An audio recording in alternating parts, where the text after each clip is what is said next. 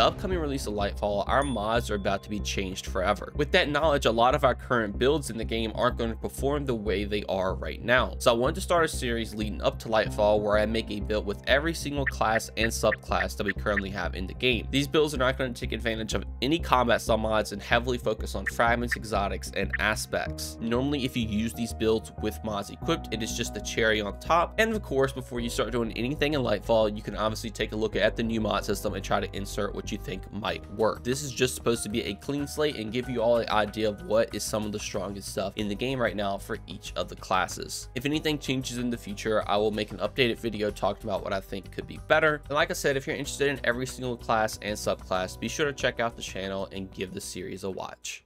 Alright, in this one I want to go over probably one of the most broken builds in the entire game, the Solar Titan. The Solar Titan has been undeniably the most controversial build pretty much in the entire game, being able to just solo bosses faster than a normal team of 3 can do. Now, this build has gotten toned back a lot with a bunch of nerfs, but it is still overall one of the best builds in the Titan in my opinion, due to the fact with all of the damage increases you can get. It is extremely easy to play and you will never have to shoot a gun if you don't want to. Alright, to jump right into it, since this is going to be a melee focused build, I would highly recommend binding your charge melee to a key that you can hit multiple times, because what we're going to do with this is we can throw our throwing hammer and we can pick it back up immediately, throw it again, and it is never going to have a cooldown, or you're never going to actually have to punch with your normal fist, because you're always going to be throwing your charge melee over and over and over and over again. This is what's really good for taking out tankier enemies, especially things like bosses. Pretty much everything else you're always going to one shot, but this just makes it so you can throw it at close range and constantly repeat throwing it, like I said, over and over again. So how is this build going to work in preparation for Lightfall, since we're not going to take any combat style mods? First off, let's talk about our aspects. We have Soul Invictus and Roaring Flames. Soul Invictus says solar ability found on blows, Hammer of Soul impacts, and defeating scorched targets creates sunspots. Your abilities degenerate faster and your super drain slowly while standing in a sunspot. Sunspots apply scorch and deal damage to targets inside. Entering a sunspot applies restoration. So this aspect alone right here does a lot. When you get solar ability found on blows, you will create sunspots. Sunspots will heal you when you stand inside them and make your super last longer. Your abilities will regenerate faster, and overall it's just good for every aspect of this build. You have your damage, survivability, and it even increases your super lethality, which is crazy good. Now, our other aspect is Roaring Flames. Final blows with solar abilities or ignitions increase the damage of your solar abilities stacks 3 times. So Roaring Flames is active, your uncharged melee attack deals solar damage and scorches targets. So this is going to be really good, because every time you get a solar ability kill, you'll get a stack of damage. It is extremely easy to do this with Throwing Hammer, and since Throwing Hammer doesn't have a cooldown, you will always be able to stack this up to ×3 pretty much 24/7. It is also very easy to stack this with your super as well. And if you ever get in a situation where you can't have your Throwing Hammer while Roaring Flames is active, your uncharged melee will also scorch enemies, which will also help keep rocking Roaring Flames, and also again provide Soul Invictus sunspots. So with these two aspects alone, all you're doing is throwing your hammer everywhere, getting a ton of damage, making sunspots to help you in multiple different ways in your battles, and that is pretty much the roundout of these aspects. Now, I highly recommend taking Healing Grenade, since all your damage is coming from your melee. Healing Grenade is just going to be a very good option if you're in a tight situation. Throw it on the ground and you're good to go. Remember, Soul Invictus also will apply restoration, so you have 2 different forms of healing with this. I also just run a Towering Barricade for survivability if you need to get a rest, anything like that. If you want to run a Rally Barricade, you can, but whatever barricade is your choice. The Hammer of Soul is the go-to option for me, since your single target damage is mainly coming from your melee. Hammer of Soul is an extremely strong at clear super. You can throw this, it's going to blow up, then it's going to spawn those molten shards that will also at clear, and on top of that, it will create sunspots when it hits. If you stand in sunspots, it's going to last longer. Overall, I think Hammer of Soul is just the go-to super for this, because it synergizes so well with everything in our kit. Now, for fragments, there's 3 I would highly recommend taking. In 1, you can kind of switch up however you want it, but Ember of Empyrean, so solar weapon or ability found on blows extend the duration of restoration and radiant effects applied to you.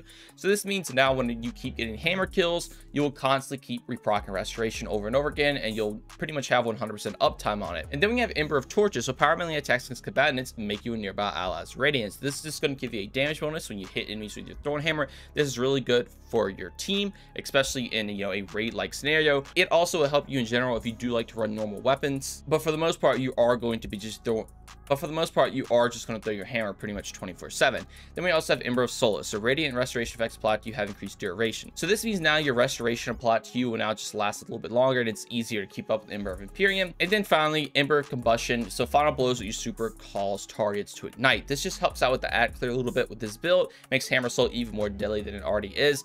But if you want to change this out to something like Ember of Singeing, so your class ability recharges faster when you scorch targets, since your sunspots will scorch targets, you can do that. Even Ember of Benevolence is good if you want to play into a support based role, since you're always going to be giving radiant to your team anyway. This will give you some more cooldown for things like your grenade and your barricade that will help you out. And if I'm being honest, all of these really are interchangeable, because the main parts of this build is Soul Invictus and Roaring Flames. You can kind of take whatever you want, but I would highly recommend going into this support kind of base role, since you're already doing enough damage for yourself. This will just help your team out, and you also on top of that will have that added benefit of ad clear if you ever are in a sticky situation. Now to amplify all that, we're also going to be running the Syntheseps. This has the exotic trait Biotic Enhancements, increased melee lunge range, improved melee and super damage while you're surrounded. And this exotic perk can actually be active pretty much 24/7 if you are playing into it correctly, and the amount of melee and super damage you get is just out of this world. Pairing this with your throwing hammer, you're going to be easily one-shotting pretty much everything in the entire game. And on top of that, when you get to a tankier target, you can just constantly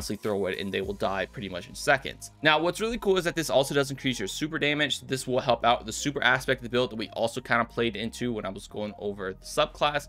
So this just means now your super is even more deadly than everything that we've already invested into it. Syntheseps is a great option, but if you want more survivability, you can opt in to run something like Lorelei on your helmet instead of running Syntheseps. But I honestly would just run this pretty much 24/7, because you already have enough survivability with things like Healing Grenade and Soul Invictus, in my opinion. Now weapons for this build, you can run whatever, honestly. Run something like Tractor Cannon to debuff whatever tanky target you're throwing your melee at, also is very strong. Then I just throw a Riptide on here with Chill Clip, because when Lightfall comes out, Chill Clip is going to be a very strong option for taking out champions. And since you're really focusing on your melee in general to do everything, it's easy to run double special, because you're never really going to shoot your gun in the first place.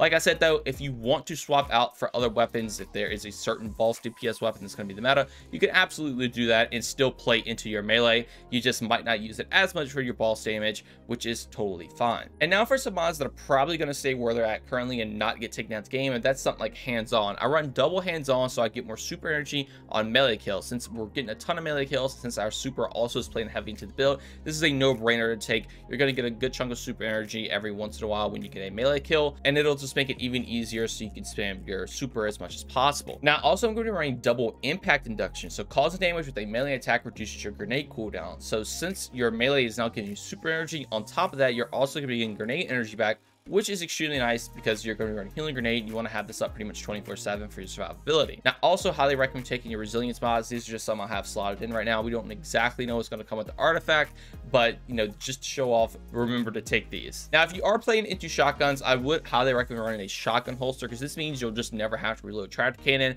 My Found Verdict does have all loading on it in the first place, but if it didn't, the shotgun holster would actually reload both these guns, and you just absolutely never have to worry about it. If you are playing into this, I feel like this is a no-brainer to take right now until we have more information on our combat style mods. And then I threw on a recuperation, so if someone generates an orb, I just replenish some health, which helps out a lot more with survivability as well. And then finally, I do have double bomber, so I can reduce the grenade cooldown when I pop my barricade. This is just nice to give you a little extra bump of energy. If you're in a sticky situation, you can throw your barricade down, maybe you'll get your healing grenade back, you can heal yourself.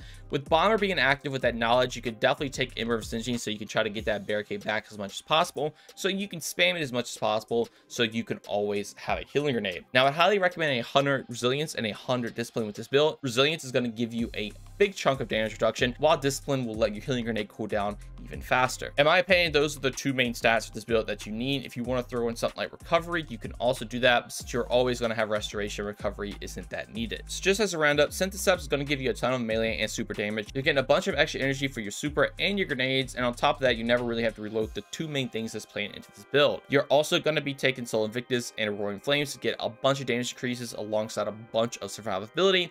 You're also going to be heavily playing into your super, so you can just add clear like crazy with it if you need to. And on top of that, you're also kind of being a support teammate, always giving your teammates radiant pretty much 24/7, and you always are going to have your survivability up with Ember of Solace and Ember of Empyrean with things like your healing grenade in Solo Invictus. You're pretty much unkillable. You can kill everything with a melee, and like I said, you never have to shoot a gun if you don't want to. But that is pretty much the build. Even without combat style mods, this thing is better than some builds with combat style mods. It is just that strong. It is very fun to use, and I highly recommend y'all give it a try. And if you want to, I will have a dim link to this in the description below. And if y'all enjoy and learn anything new, consider subscribing, drop a like, turn notifications on. Also, if you'd like to join my Discord or follow me on any of my socials, all that will be linked in the description as well. But just know watching this video is way more than enough, and that every single bit of support from you all is truly appreciated. Thank you all so much for watching this one, and have a great day.